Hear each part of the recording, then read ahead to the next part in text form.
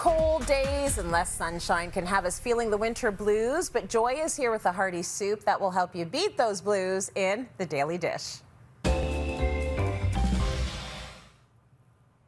Here's what this recipe calls for. Some roast chicken, broccoli, celery stalks, carrots, veggie or chicken stock, zucchini, quinoa, extra virgin olive oil, onion, garlic cloves, Italian seasoning, and fresh herbs.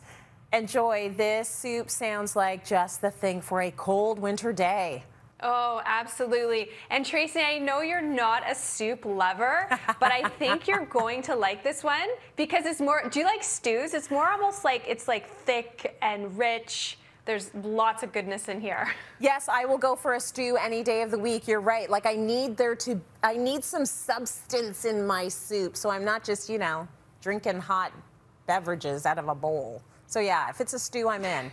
Yeah, I know what you mean. My husband Walker's the same way. He's not a soup person, so I make this for him too. So I've already started sauteing my garlic and my onions and my carrots and my celery. And that's usually the base to most soups, right? Yeah, exactly. So that puts so much flavor into your soup, and also a lot of minerals because there's so much goodness and very good for your immune system too. So I've added that, and once it's sauteed for about like 5 minutes, then you're gonna add some more stock. So I added a little bit of stock as I was sauteing it. Just because if your soup pot starts to get a little dry on the bottom, you may need to add a little bit more stock. So I'm going to put the rest of it in now. Okay, now I'm going to add my diced tomatoes. I feel like every time I go to the grocery store, I have to like stock up on diced tomatoes because canned tomatoes go so fast in the winter. That makes total sense. And yeah, it makes sense to stock up, and especially if they're in a good price, right? Yeah, totally.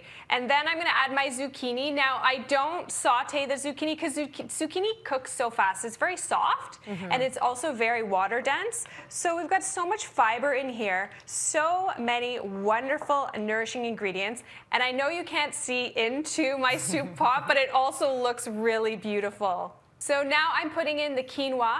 So the quinoa is just going to cook right into the soup. Now, as the quinoa is cooking, if you notice that you need to add a little bit more stock or more water, you can totally do that.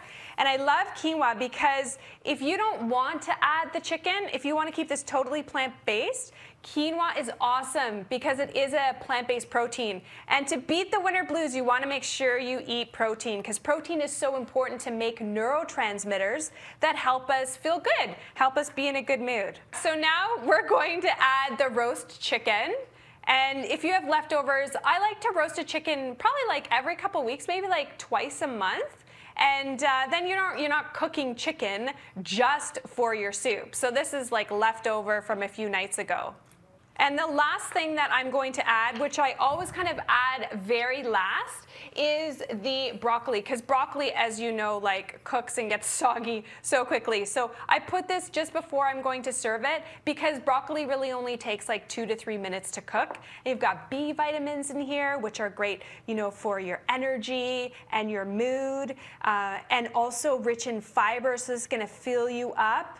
But, oh, I do have one more thing. The final thing. So the broccoli wasn't the absolute last thing, but add some fresh herbs just before you serve it as well. Because herbs add such a wonderful pop of flavor, but you've got so many phytonutrients, phyto means plant, nutrients in this soup that there's just so many wonderful flavors. Because phytonutrients are what give plant foods their flavor. So this is going to be awesome. It's hearty, it's healthy, it's going to make you feel great.